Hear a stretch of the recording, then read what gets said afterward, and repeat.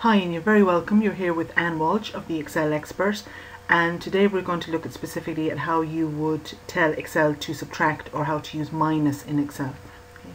Now we're just going to click up here, and just a reminder to you that in another blog post I've told you how to multiply, but a quick reminder here. Click where I want the answer to go, equals, click this here, multiplied by, the symbol for multiply, don't forget, is the little star symbol, or shift and 8. Click on 5, and then the final step is just to press enter.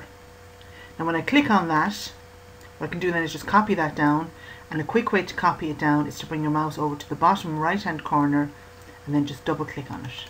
This will copy down the entire formula. Now what we want to do here is we want to also give a discount. Alright, so I'm just going to enter a discount here, just also I suppose in terms of just a discount of 5%, so let me just put in 5% here.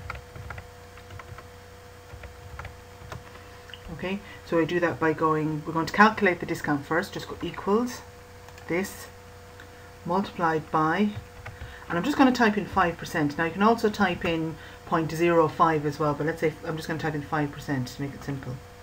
Click on that, and then just double click on the corner to copy it down.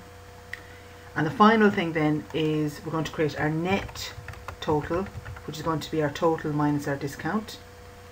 And let me just click on that and make it bold. Click up here, my bold. And again, as always, we begin by clicking where we want the answer to go, equals the total minus, and the symbol we use for minus is our usual minus symbol, this one here. Press enter, and then I just copy it down. Now just a reminder to you as well that I can also format these as numbers by going up here to my little number symbol up on the home tab. Alright, and let's say I also want to make this as well, so let me just click over here, highlight that lot, format as well. Alright, so that's how we use the minus in Excel. And just a gentle reminder to you that if you haven't done so already, you can get some great shortcuts.